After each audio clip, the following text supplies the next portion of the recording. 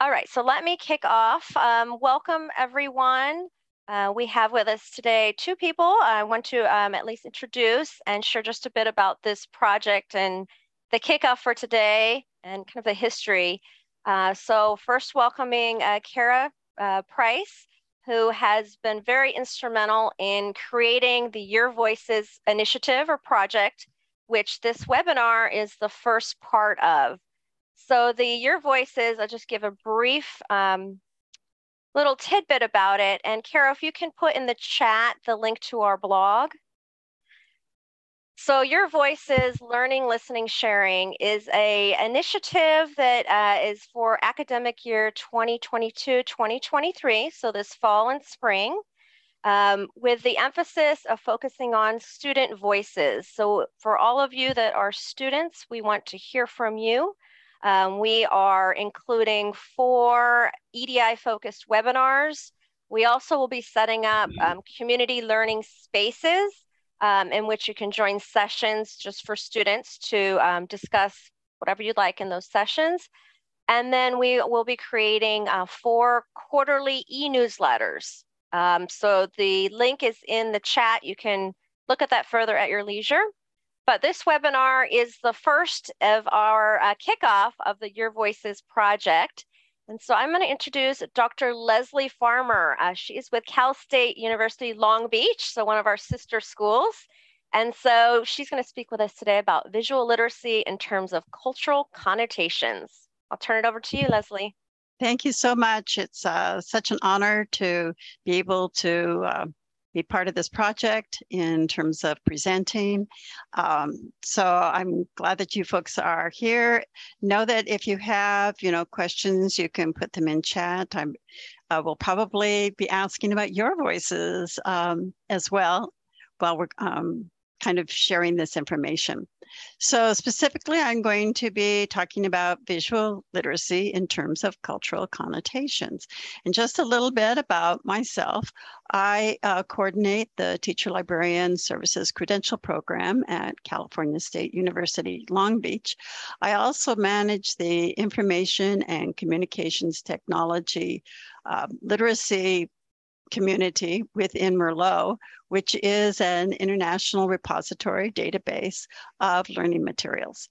And I've been interested in visual literacy for a really long time. My minor is art. My husband was in art marketing, and I continue to really push on this, particularly now with so much international access to information that is visual. The internet used to be mainly textual, and so we're kind of broadening that. Particularly with social media, we're seeing a lot more visuals. So there are some real consequences of that. So what I want to do today is just share with you then what are some of the visual literacy components and how they manifest themselves in different cultures so that you'll be more comfortable in cross-cultural competencies. And also I'll be talking about the library's role in these endeavors as well. So again, we're going to be talking about a little bit of cultural issues, talking about visual literacy, explaining the library's role, and then I'll be, sharing with you some resources and strategies. So let's face it, we're talking about culture. We're talking about, group beliefs, social norms, and traits. So things that we have in common that are ongoing. Cultures can be of all sorts. We tend to think in terms of like ethnicities or nationalities, but let's face it, librarians have their own culture within that, and even school librarians have their own culture, let alone, Boy Scouts or Goths, etc. So, a lot of these norms are, at the subconscious level, just because these are things that we've just practiced so much that they are integrated. And again, how we respond to culture it depends a lot on our context. It depends on our own backgrounds, what we bring to the table both cognitively and emotionally. And what happens sometimes is, particularly in cultural arts, so, images, visuals, is that it can be really shallow. So we're going to do a little drilling today in our brief time together, okay?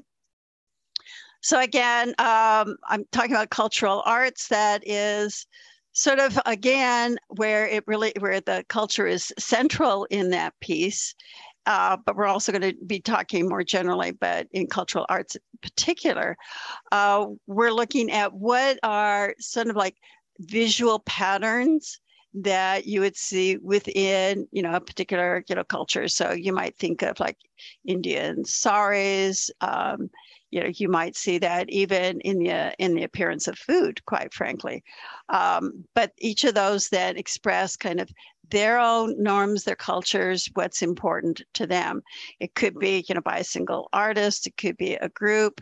The idea, just like, folklore, has kind of like a whole group thing. So that can be the case as well with cultural arts. You'll see that particularly, with those materials that are kind of like before they've been, historically written down. So again, you would see this maybe in patterns of woven baskets would be an example. And the contemporary artists maybe do it as a group. They may, be pulling on their own cultures. They may be adding, to that, because we know that cultures are dynamic. But all these cultural arts, all these cultural visual images then are ways to communicate within and across different cultures. So we kind of have that as a mainstay in there. So now then let's look at visual literacy, and these elements are from the International Visual Literacy Association. They still hold. And that is that you're able to take a visual image, be able to access it, understand it, appreciate it, that you yourself can generate visual images and be able to communicate, effectively. And that also includes using technology these days. And also to be able to take visual thinking as a way to solve problems. So, whether you have like a concept map or, you're kind of drawing a model, all of those kinds of things are ways then to approach knowledge and representation of that knowledge. So visual elements themselves and the principles of visuals and visual literacy are international. Basically, we're just codifying what people have experienced and generated, throughout history. So it's sort of the obvious things that we deal with, dots and lines and value and the size of things. And motion is also part of the visual scope. And then in terms of actually creating an image, a composition, so to speak, there are, again, these universal principles, again, codified just by, observation over time across cultures. The idea of balance, of contrast, whether it's in line or color, the idea of different patterns repeating and sometimes in a rhythmic way, and the idea of both unity and variety. And a lot of this is, are elements that you might not even know on a conscious level or name them, but they are, part of our, human way of visually representing ideas. So then the additives, the cultural visual additives then is like the choice of your medium. And again, that usually starts talking about, historically, what are the materials that are available, that are around you? If there are reeds around you, you're going to use that. If you've got clay kind of soil, you're going to use that, right? So, that's going to be part of your endemic, culture, your subject. And again, what's around you, that's going to be the first kind of choice.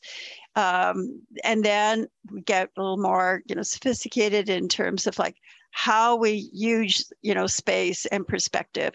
And for example, in this image, right here, you can appreciate it without knowing any of the culture, but again, here we're talking about iconic versus realistic. This is more, iconic.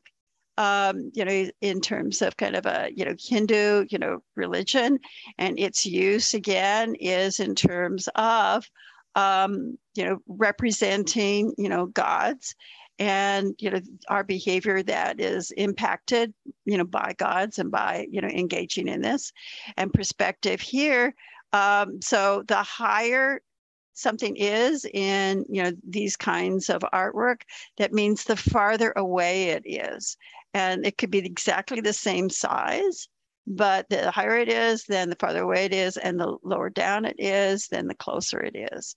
And also here, you're talking about earth and then, heaven. So here, the elevation, where it is in the composition shows both distance as well as particular, values. So the more that you know about the culture and the more that you know how those visual principles are manifested in a particular culture, then the richer your experience is going to be. And also the less misunderstanding you're going to have in terms of engaging with those visuals. So again, when we're talking about visual processing, we're talking about parts that are universal. So dots and lines, that kind of a thing, how our brain is, going to process that is pretty universal. There might be some shadings on that. For instance, if you're colorblind, there's going to be, slight differences. But the mental process, right? So the connotations, the context on that is going to be subjective. Now here, this is kind of a simplistic, example, but let's face it, some people would see this as a vase and some people would see this as two faces, interacting. Again, the process is the same, but how then we interpret that image is subjective.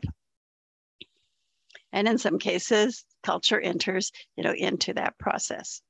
So one of the pieces that's really important when we're discussing about, visual literacy is semiotics. And the definition there is kind of both the science as well as the arts, the craft of interpreting culture. It's, knowledge manifestations by its expressions, behaviors, and artifacts. And meaning that, the same image may have a different interpretation depending on the culture. So we're going to start with this image right here, not my face, but this image.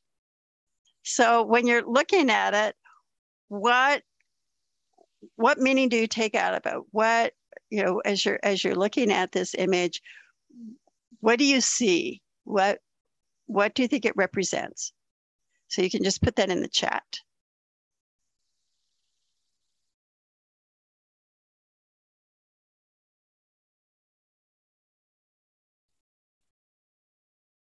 Okay, so a choir, a gospel choir, all right?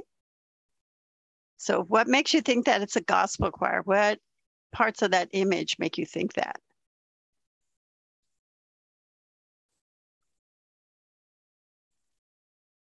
Okay, so stained glass, all right, so probably could be a church, does it? All right, blue and white robes, so you could be a choir and have blue and white robes and not be gospel. So you're guessing that there's singing. So what images? So the robes kind of in there. So you see church. Okay, so when you see motifs, so are you talking about kind of the designs in the borders? Okay, so community, because here's a group of people. Okay. So realize that you had to have experience of church or seeing, stained glass in a window, that you had to experience or see, in a prior part, robes. You're seeing, the color of faces. It looks like they're people, right? You have had, okay, so then arms raised as in doing a choir. So again, you're bringing your background, to this. If you had never, seen insides of a church, if you hadn't experienced some of those motifs that you're seeing in the background on the sides, you might not, you could appreciate this. It's got, balance. It's got good contrast. So, the principles, are all there. So kind of pleasant. bright kind of colors, so some connotations there. But the more that you understand culturally, some of this, then you have a greater appreciation, of that image. All right. So then let's take a look at some of these cultural connotations of visuals, because that's where, you can sometimes get into trouble. So, so depending on the culture, for owls, and I have a couple of little stuffed owls in my office, so we kind of think of owls as wisdom in a lot of U.S. culture, but in other cultures, it means they're stupid or it's brutal, right? Rabbits, so you think of little bunny rabbits. Maybe you're thinking of some cartoon type rabbits. So we've got the idea of reproduction, but also it could go into like promiscuity. It could also be food, right? And in some places, it's kind of like they're pests. Thumbs up, the circle thumb in some cultures, that's an obscene sign. And then even things about, two intersecting lines can be mathematical. It could also be a value showing like get away or something that's evil.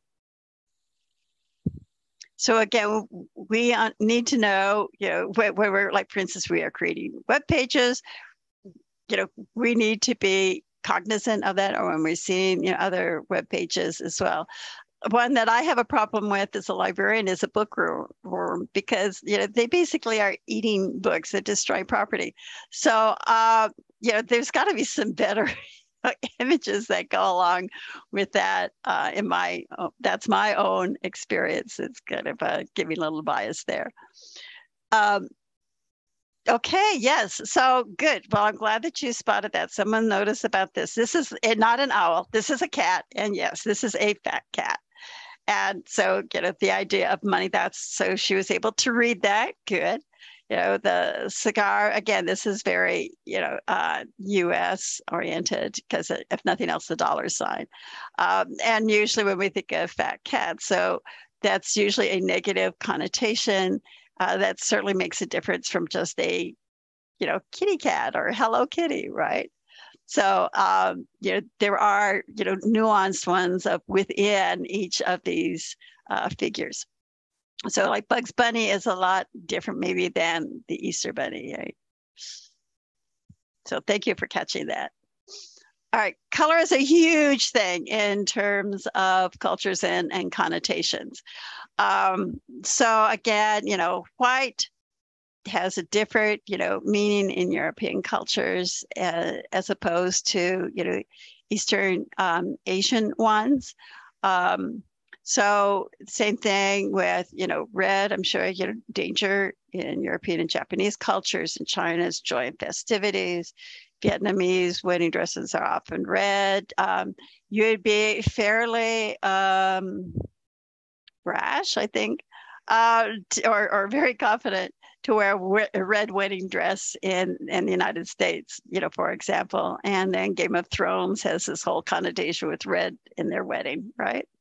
And then yellow, for example, cowardice in Western cultures.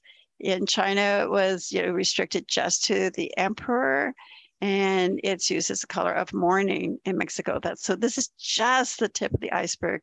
And I have on the bottom some URL to a really good site that goes by different cultures and what those different colors mean. So again, just as an example, even something like the color blue, you can get more nuanced.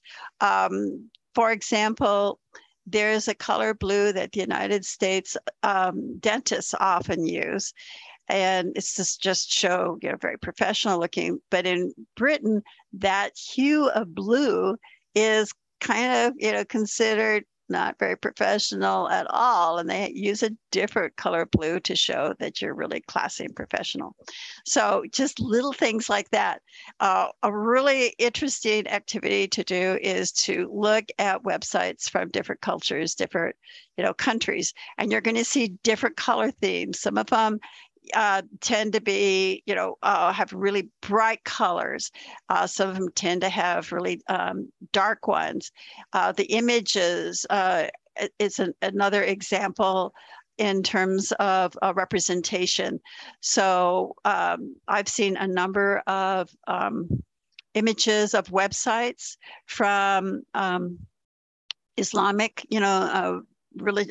cultures where the women are never shown like as an individual, but they might be as a group, or that there won't be very many women that are pictured, but rather it's men that are pictured, both individually as in a group. So that's another thing that you can look at, is to see what kinds of images, are used.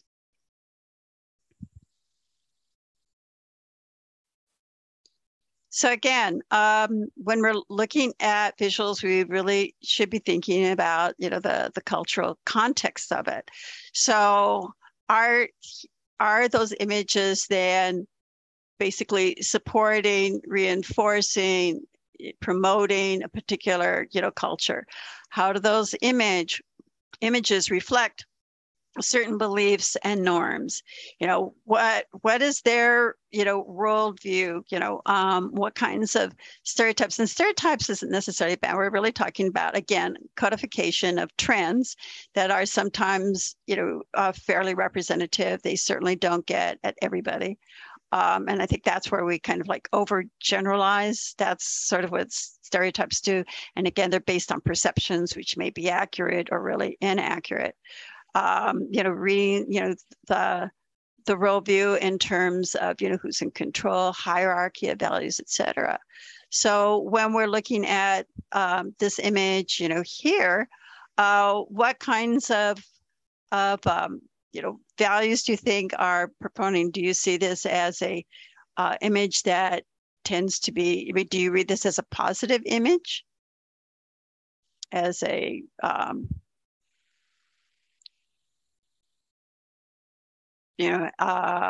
is it promoting, something? Is it, respectful? What do you see as their worldview? So if you put that in the chat or think about it individually.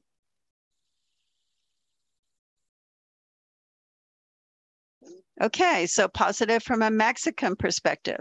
Good, good. So yeah, so they're right, respect and love for family. Okay. And what about that? Do you know? Day of the Dead, okay, which is celebratory holiday, right? And so again, folks that have put on the, their ideas in the chat, are aware of those cultural things, right? So joy, and why does this seem to be joyful for you? What about the image seems joyful? What elements?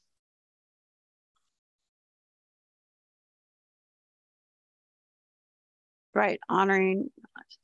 Okay, good. So smiles. Now, some people might think that that's like so you're interpreting that the showing of the teeth as a smile. All right.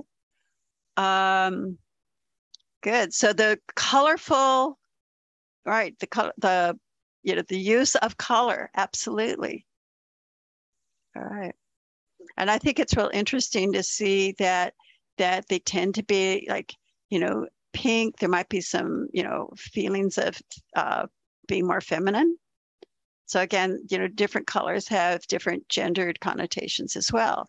And I'm seeing that you folks are also being able to make those personal connections, if it's your family or friends, or again, experiences. You may have seen the movie Coco. So that again informs you in terms of looking, at these images, and even the fact that you've got roses in there. So usually roses have a positive, perspective. It'd be interesting to know if in some other cultures roses have a negative, perspective as well, or that they're not as valued. United States, Mexico, roses are quite highly valued. All right. So that kind of gives you some ideas in terms of how we then need to think about, visual literacy, not only because of kind of those components, but also because of the cultural contexts. So again, as librarians, what is our role in terms of visual literacy? And UNESCO really pushes on libraries and cultural arts, as does IFLA, the International Federation of Library Associations and Institutions. And IFLA would agree with this in that, UNESCO says, quote, "We may adopt the existing cultural heritage, cultivate it, and create something new out of it. Then we share our artifacts with others and contribute our artifacts to the pool of cultural heritage." So they're very much into the idea of cultural heritage, where we come from, using those elements as then part of our continued, lives and onwards to make new traditions, to sustain our heritage, to share it with others so that we have a better appreciation of what makes us unique and what makes us, all part of humanity. So again, when we are looking at these images, and then as you work, with your, clientele, your students, then here are some questions that are really basic for not only visual literacy, but also media literacy in general. Media literacy basically saying, how does the format impact the message in terms of its creation, its message, and how it's disseminated, what's the agenda. So with that, here are just, very straightforward questions to think about. It's like, so who created the message, right? So from that culture, I have to understand also that the images that I've shown you have been created by folks that were of that particular, culture. But it could be that, people will create images about a culture of which they are not a part of. So for example, my slides backgrounds, have sort of an East Asian feel to them, and I'm not of that culture, but I'm using that to represent concept of culture. So we do need to think about, on who's creating the image. Is it a person of that culture? Is it a person of another culture, and their understanding of that culture, or how they might be, their attitude towards that culture. So again, what techniques then are used to track your attention. So again, they're using those visual images we saw in both of the examples that I've given, bright colors, lots of information, kind of interesting compositions, all of those then, things that you could relate to. So those are some of the techniques that they used. And quite frankly, both of them are kind of, they use the compositions of a balance, of symmetry, of variety, of unity, all of those principles. So how might different people experience that message differently from you? So it's good for you to self-reflect about how that impacts you, but also think about, how might someone else, from a different culture, a different set of values, perceive this, or that they might not understand, or they could be confused by an image. So again, what values, what points of view are represented or omitted, are not shown, right? That, the ideas between the lines, so to speak. And then what was the purpose, of that image? Or was it to influence someone? Was it to celebrate? Was it to be, derogatory about a particular value or group, a belief, a concept? So these are questions that you can ask your own, library users as well, to help them to be more conscious, aware and conscious then of images and their cultural connotations.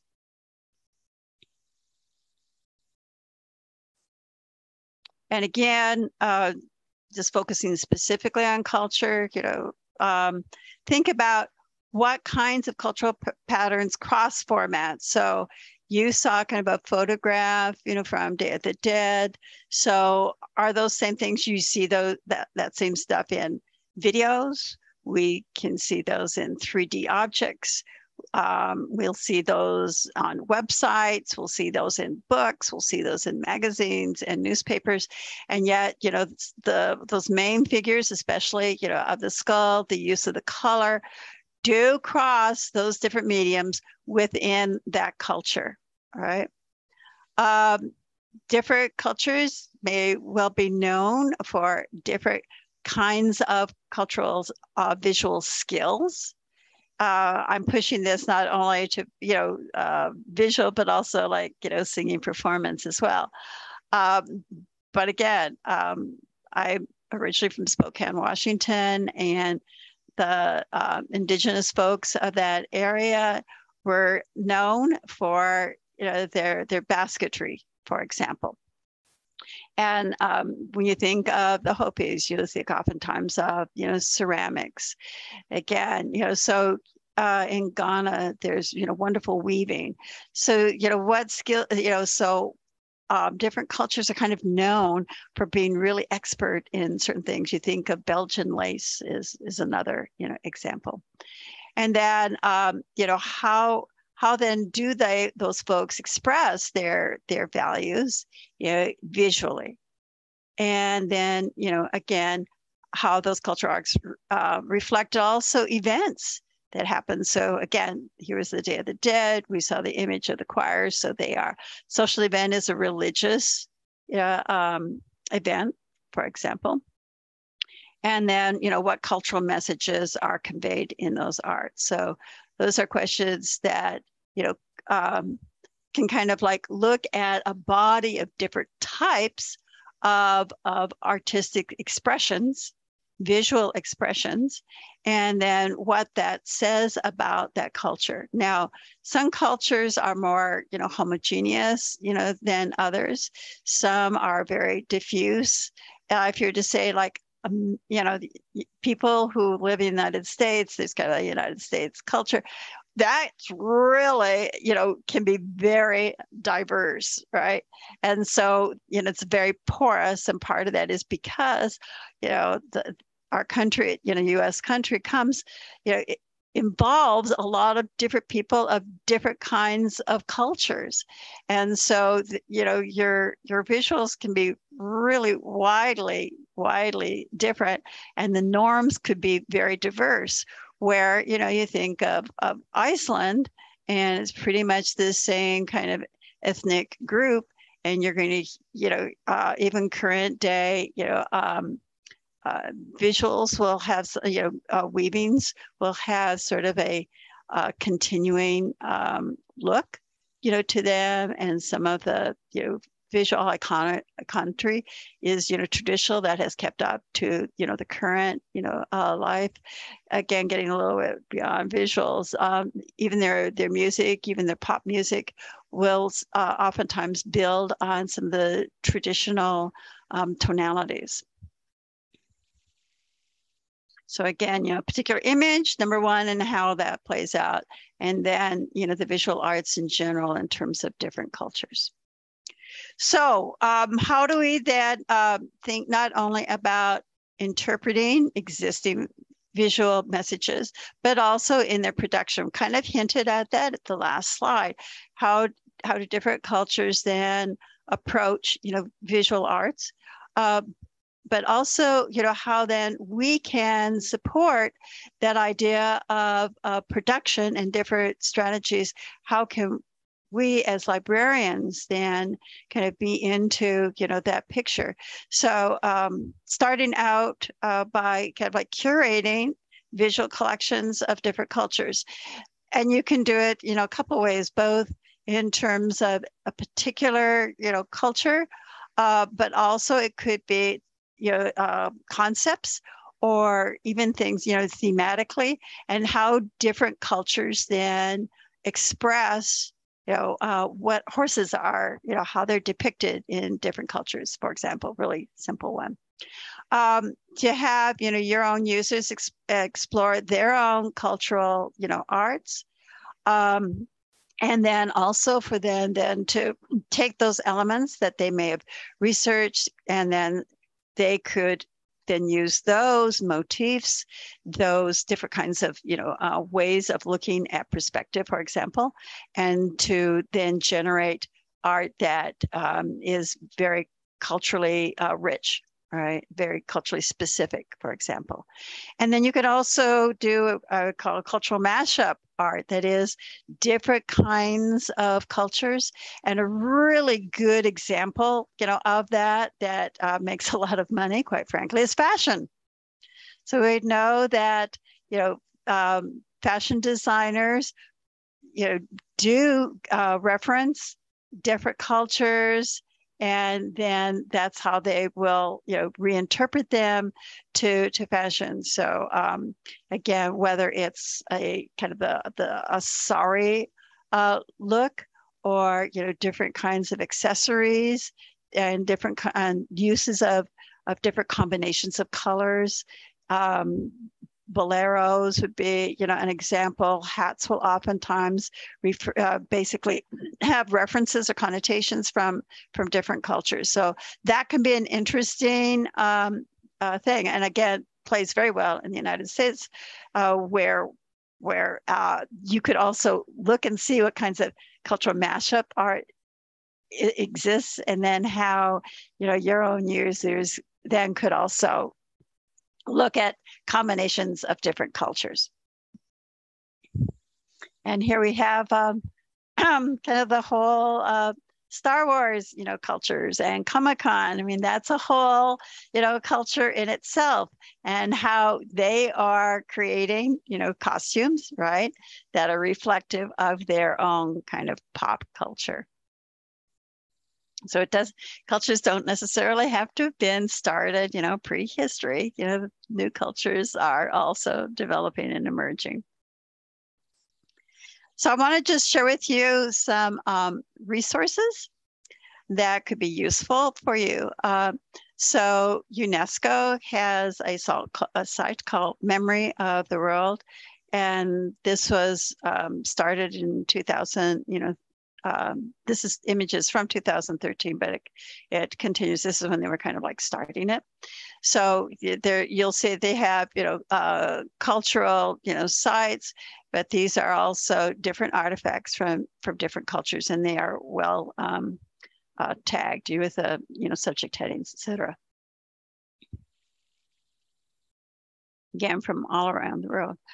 This is the International Children's Digital Library, and this is run out of the University of Maryland.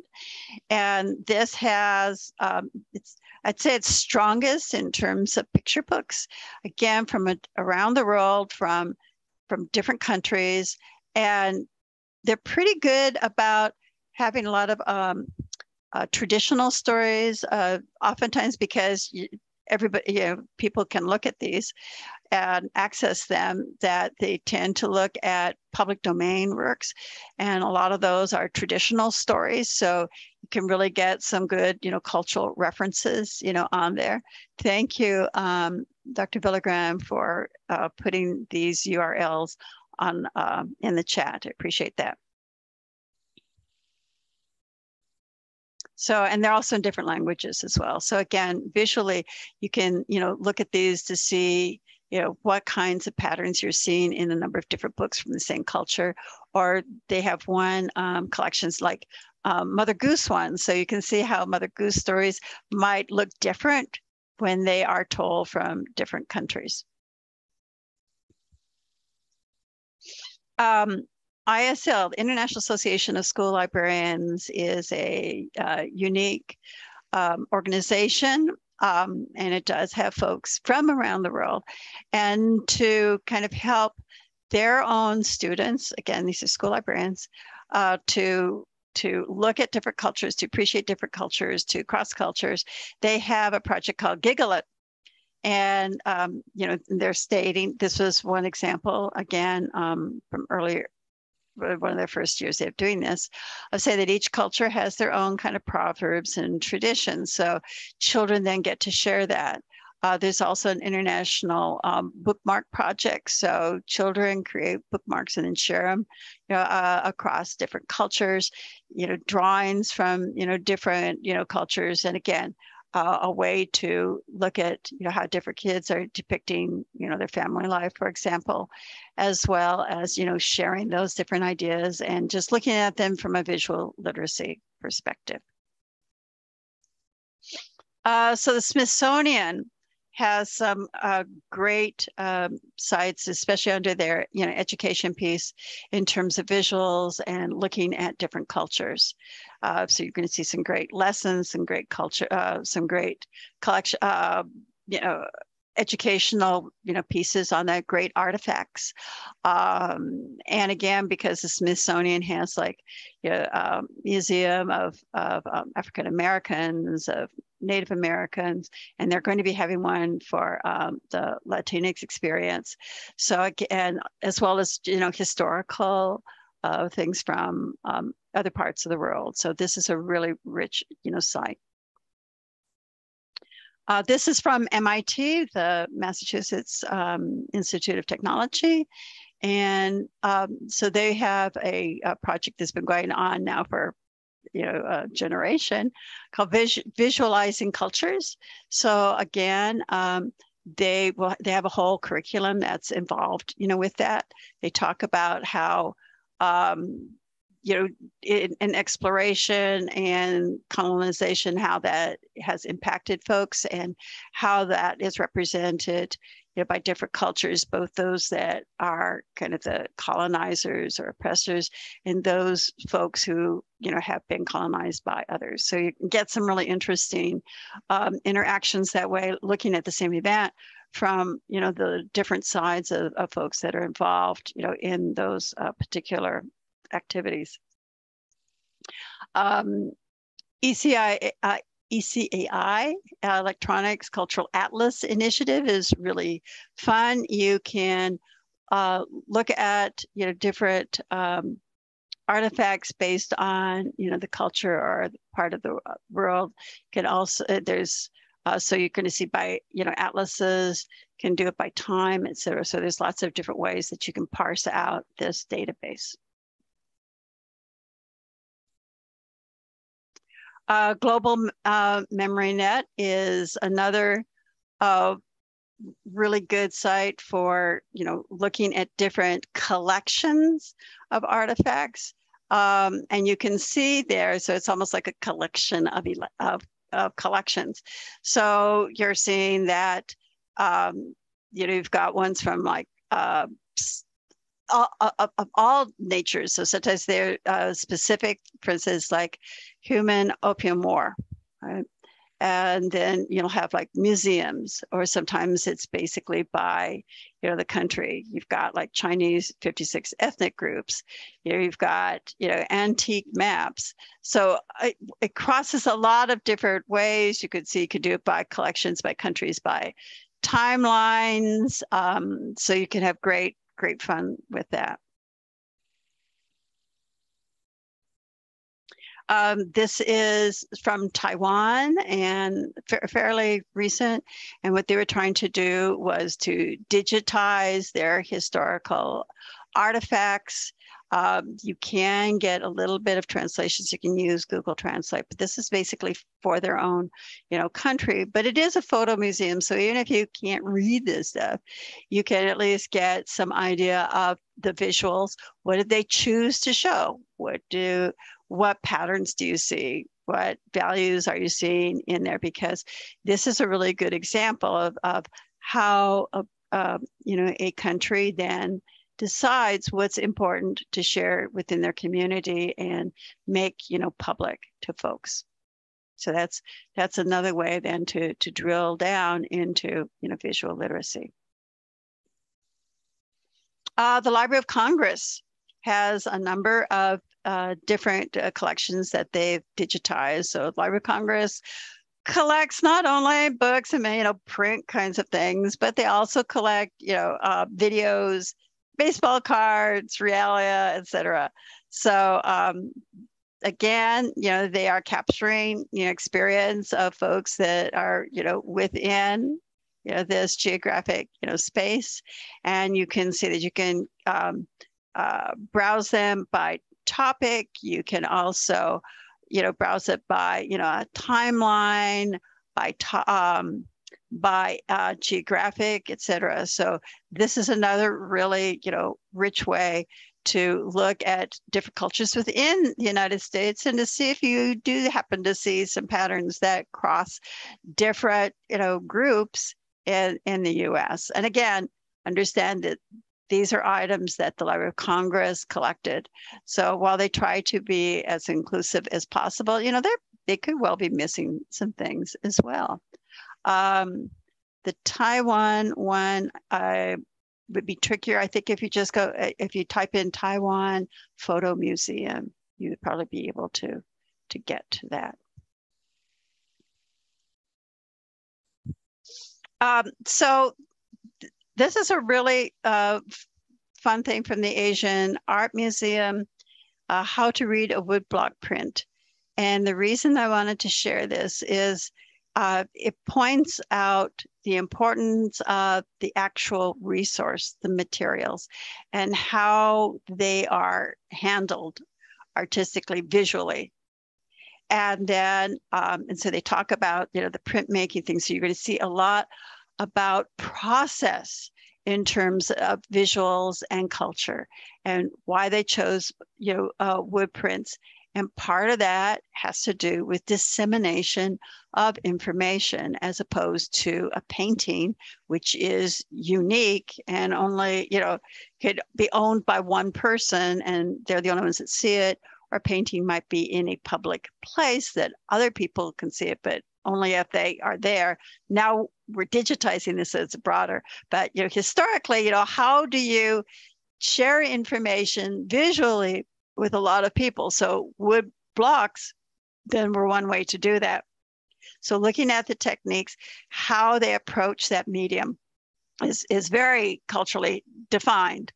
And so this is a really good site for that. And then it will also then talk about then how do you interpret those images? In other words, some of this is pretty realistic. Some of woodblocks are more kind of iconic. So a collective understanding of what different images means and different elements within an image mean, and even colors, etc. So this goes into both the process as well as content, and again, within a cultural understanding. So this is, again, another really rich site for visual literacy. So now it's your turn. So here's kind of a current image. So what do you see that could hearken to different cultures or have a certain worldview? This is current. So French, and you know that because? Okay, joyeux. Okay. What else? What other kind of maybe some cultural things that you see? Could be French Canadian. Okay, and why? Okay, red and green colors remind me of Christmas, right? And then you've got Noel. Okay, the French and more snow, right? So France does have snow. I've been in France with snow, but yeah, we think more Canada more snowy than France, don't we? Yeah. Any other elements? Could there be any other cultures that might be represented here? Gnomes, okay. So yeah, what culture are those, right? Gnomes, and it's usually GNOMES, right? So would you say this is more kind of iconic more than realistic, or a little bit of stereotypes there? Got the snow going, iconic, okay. So those little white things are probably snow, huh? Right, so star, okay, and so it's sort of like a gnome, but it could obviously also be interpreted as a tree. Very good. Okay. Could be the North Star. All right. Right. Or it could be a Christmas star. Right. Good. All right. So so a little bit of reveal. This is my Christmas card from last year. And so some history behind it. So those little characters are what we call tomten, Tomten, that's the plural for tomte. And those are Swedish little kind of like gnomes, and they're very traditional. And my background, all my past relatives are from Sweden, and I visit Sweden ever so often. Most recently in 2018, just before COVID. And so these are little tomtom, which are like little teeny figures, and they're like house elves, all right? And they can be somewhat mischievous, but they can also be trying, give you good luck in the house. And so they are associated oftentimes with snow, and they usually have like a beard kind of a thing. And again, they're having fun. I don't know if you felt that sense of like, yeah, does this look sad? Does this look happy? And so fishing is a big thing in Sweden, and also they have Santa Lucia Day, and they'll have like stars, and so very good about the Christmas tree. So yeah, the little gnome in the middle can be translated also as like a kind of Christmas tree kind of a thing.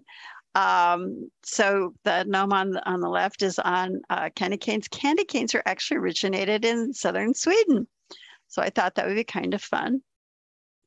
And so where is the Joyeux Noel? Because in Sweden it would be God Jul. And basically it was my son who, we've also spent some time in France. And he says like, I prefer Joyeux Noel to God Jul. And I think more people would understand that, and I said like, sure. So the composition in terms of it uses balance, there's some variety, there's unity. Again, kind of the stereotypes of the pine trees. So that could be another reason why you thought Canadian is like, so those look like evergreen trees. That's what they're supposed to do. And again, this is something that I drew. And again, the colors, absolutely, the classic, Christmas colors, which are colors in Sweden for that, as well. And then kind of the rhythm of the using of the blue then is repeated in the words as well. So you don't have to know anything about Sweden, obviously. You don't have to know anything about France because you can kind of figure out the Noel and Joy, joy. So if you know English, you're going to be in good shape. But this is kind of but I was kind of co-opting some, cultural references, for the card. Yes, Aaron, that's exactly how you spell that for good Yule. So with that, I also want you to know that got lots of references, here. And so some of you can, take notes by clicking on your camera. Again, this will be recorded. It's I really think that visual literacy is kind of underrepresented and undervalued because people say, well, everybody can see. Well, not everybody, but a lot of people can see.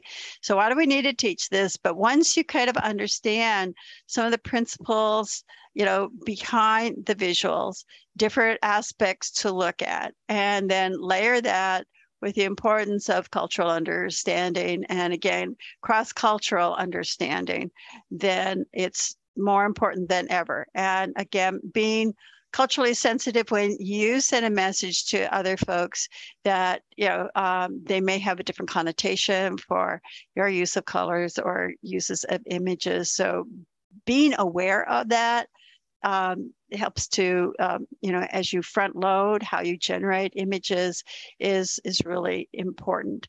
And again, the more that librarians can, share, visual images from different cultures, have people looking at it, then I think the more appreciative we can be. So with that, we've got a couple minutes for questions or thoughts or comments. That was amazing, Dr. Farmer. I loved all of your sources and resources for everyone that's attending or listens to this. I think there's a lot of rich content you provided, but opportunity here for all of us moving forward. So I really appreciate it. And I don't have any questions. I just want to say a special thank you and for helping us kick off your voices. Absolutely. But if there's questions, please place them in the chat. I'm going to put in, again, our blog if you want to check out your voices. And we do have our next webinar will be November 15th. So please register for that if you're interested. And I'll give you that direct link as well.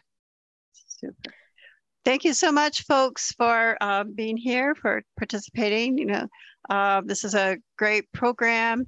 And I encourage you, what I tell my students at the end of each class is go forth and do good work. Because librarians really are, facilitators for sharing knowledge, sharing information. And we empower people. Yes. Thank you again. I'm not seeing any questions. You're getting a lot of thank yous in the chat. Yeah, I appreciate that. So again, I'm a librarian. That's why you got lots of references and sources so that you can make it your own and share with others. Thank you again.